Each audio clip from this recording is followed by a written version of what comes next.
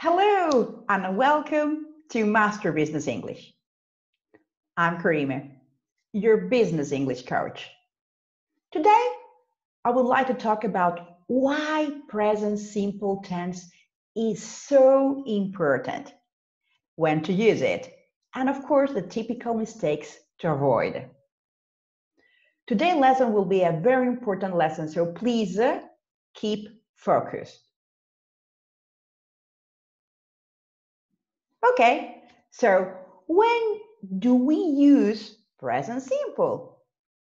That is super important because in this case, we're going to know when to apply it in order not to confuse with other tenses. So let's see. Very good. You need to understand that that is important. So why is present simple tense important? First of all, it is used for description in general, for giving facts, information, for routines and habits, for truth, and also for permanent situations. So these conditions are really important, specifically because in this case, you should know when to use only the present simple. In other words, if you have one of these conditions in the action you would like to express, you should just only use present simple and absolutely no any other tense.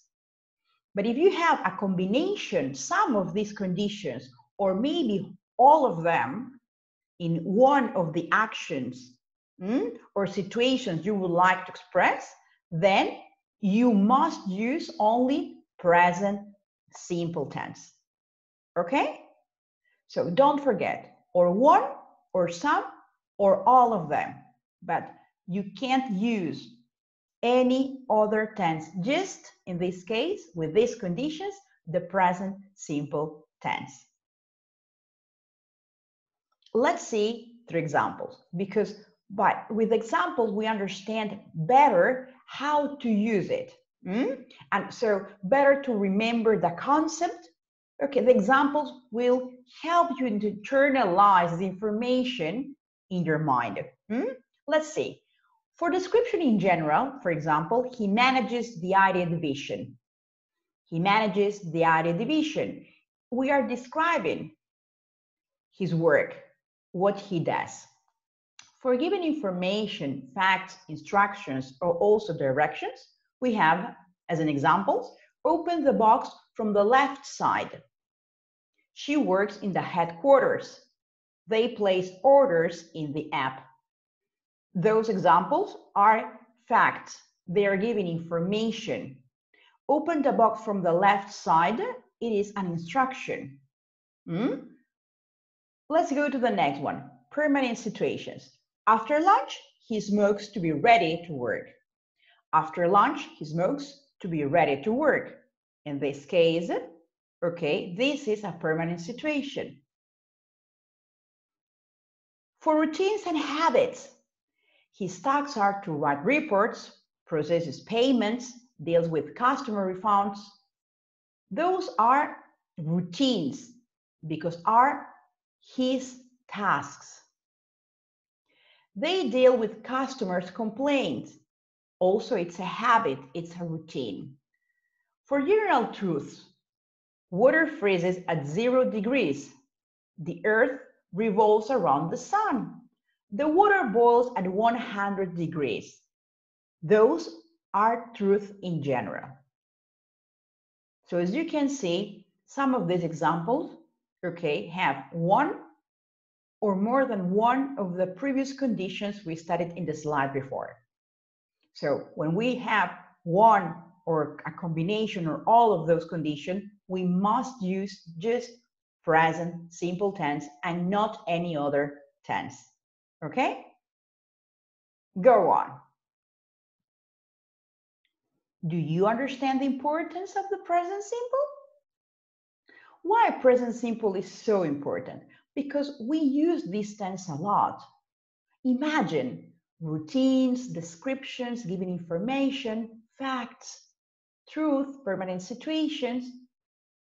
As you can see, those situations, we often use them. We often talk about those situations. For that reason, the present simple is important. For example, in business English, we want to describe, okay, our work because we are professionals or we are workers and we have a customer that comes to our company. So we introduce ourselves and we explain to this person. We start with a company to describe the company. And which tense should we use? Present simple. Then, of course, we talk about our work in the company, like professionals, workers, clerks. It doesn't matter. But we start to describe our tasks in the company. So, as you can see, we normally use the present simple tense for speaking, okay? For that reason, in business, in work, every day, also when you travel and you meet someone on the street or you ask, for example, a direction because you are lost and you want to get your hotel, for example. So then you ask for information, you make a question and the other person replies to you and give you the answer in present simple as your question too. So can you see here? That's why present simple is really important to be learned correctly. And therefore you should use how to use it correctly too, in order to avoid misunderstandings. Let's go on. So, in a positive sentence, we have a structure we must apply.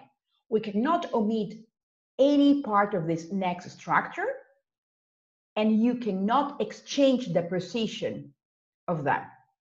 Here we have, in a positive sentence, we must always follow, okay, the structure. So subject, auxiliary, verb, and complement. That is a structure you should follow, but not only in present simple, in all the tenses. So don't forget to start with your subject. Don't forget, because that is sincerely important. And then remember not to exchange the positions or to omit one of them. So again, review, subject, auxiliary, verb, complement. In a positive sentence, remember that. Let's see, present simple tense. In positive, there's no auxiliary in the present simple tense. So there's no auxiliary in the present simple tense in a positive sentence. Let's see, when we have I, you, we, they, the verb goes in infinitive. Goes in infinitive. So we do not conjugate the verb, it remains in infinitive. Only with the subjects I, you, we, and they. Let's see an example, or some examples. They work in the afternoon. They work in the afternoon. Work. They work, verb in infinitive. We provide you a copy of our sales report weekly. We provide you a copy of our sales report weekly. We provide. The verb provide is again in infinitive. On the other side, we have he, she, and it. When we have the subject pronouns he, she, and it, the verb goes here at the end with s, es, or ies. Okay? Again, when you have the subject pronoun he, she, and it, only with them, only with he, she, and it, the verb, to the verb, we must add s, es, or ias. Let's see some examples. He works in the afternoon. He works in the afternoon. Works, because we're talking about he. And here, to the verb work, we add s. She teaches finance. She teaches finance. Here we have teaches. She teaches. To the verb teach, we add es. Because the subject is she. I would like to give it to you an advice.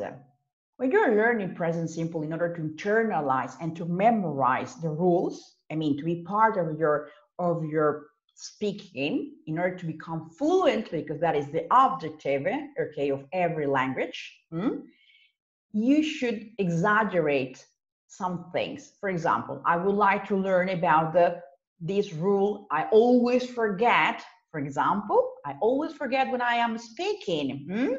So you exaggerate. When you are doing your homework, you read and keep the last sound, just in order to remember or to internalize the information in your brain. For example, she works in the afternoon. She teaches finance. In that way, you're going to remember. You're going to internalize. You're going to put that information in your brain, so your brain, when it will speak, will use the correct grammar, because those are tricks that you must remember and you must apply to. Okay, go ahead, Karima. Here we have again, remember, in present simple tense, in positive, there's no auxiliary. Let's go to check some conjugation in present simple. So, the rules. He, she, and it, only with the subject he, she, and it, the verb ends in s, es, or ias, as I mentioned before. First rule, the verb plus s. That is the main rule, the general rule. So to the verb, we should add the s when we need to conjugate with the subject pronoun he, she, or it. Okay? An example, he writes several reports. He writes several reports. Writes. Just the s. We just apply the main rule. Next rule. When the verb ends in s, ss, sh, ch, x, or o, to the verb we add es. Again, when the verb ends in s, ss, sh, ch, x, or o, to the verb we add es. Let's see some examples. He rarely discusses with the client what information to put in his reports. He rarely discusses with the client what information to put it in his report. Discusses. Why discusses? Because that verb discuss ends in double s, ss. So, as a consequence, we add es, because the subject pronoun is he. The next rule, when the verb ends in consonant plus y, keep this in mind. Consonant plus y, we drop the y and we add ies to the verb. Consonant plus y, we drop the y and we add ies. An example, she carries the photocopies. Carries. The verb ends in consonant plus y, carry. So we drop the y and add ies. Other example, he always replies to the sales department. He always replies to the sales department. Here we have reply. Again, consonant plus y, we drop the y and add the ies. Very good. Yes? Ready? Go. Have you understood the rule of the third person conjugation? easy as pie, right? So let's practice. Now it's your turn. Here we have, you should write he, she, it forms of the next verbs. Catch, try, miss, wish. Catch, try, miss, wish. Let's see.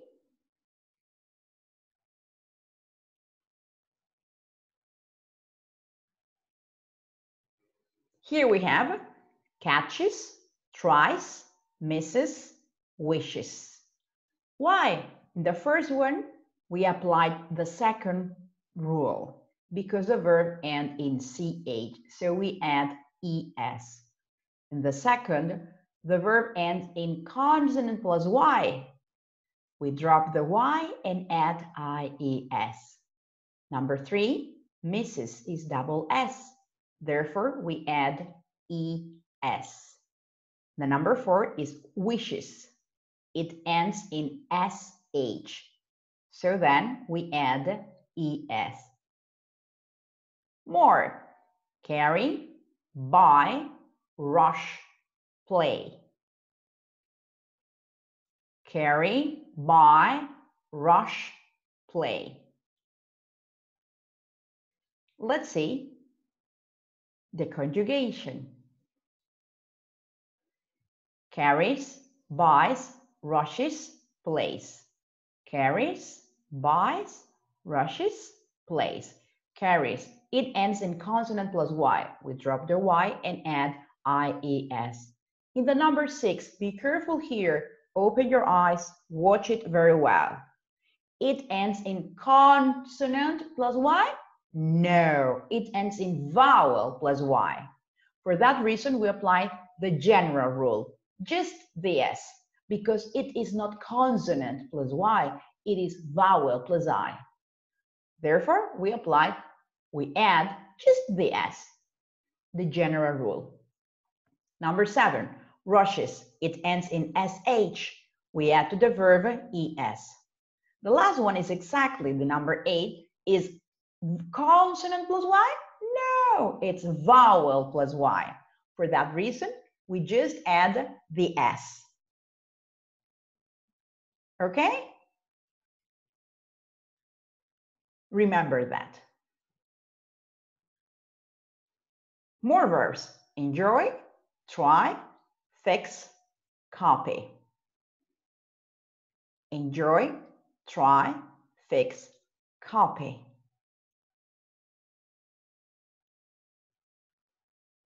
Enjoys, tries, fixes, copies. Enjoys, tries, fixes, copies. Enjoys. Here is again vowel plus Y. For that reason, we just add the S to the verb. In number 10, we have consonant plus Y. So we drop the Y and add IES. In the number 11, the verb ends in X. For that reason, we add ES. In number 12, the verb ends in consonant plus Y. We drop the Y and add IES. More examples to help you to practice. Fry, fetch, attach, watch. Fry, fetch, attach, watch.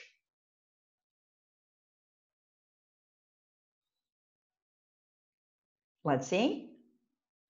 Fries, fetches, attaches, watches. Fries, fetches, attaches, watches. Number 17, it is a consonant plus Y. We drop the Y and add IES. In number 18, the verb ends in CH. For that reason, we add just ES. In the number 19, the verb ends in CH. So we add ES. Number 20, it ends in CH again, and we add ES. Excellent job. Good work. Therefore, structure and conjugation. That will be our next topic in our next webinar next Wednesday. Come to study, practice, and learn with us next Wednesday at 1700 hours or 5 p.m. If you have any question or any doubt or whatever you would like to study, or a comment, or a topic you would like we teach you, just write down on the comments and we will create a lesson specifically for you. And also, please don't forget to like, subscribe, and follow our channel. Thank you so much. Thank you so much for today, and have a great day. See you soon. Bye.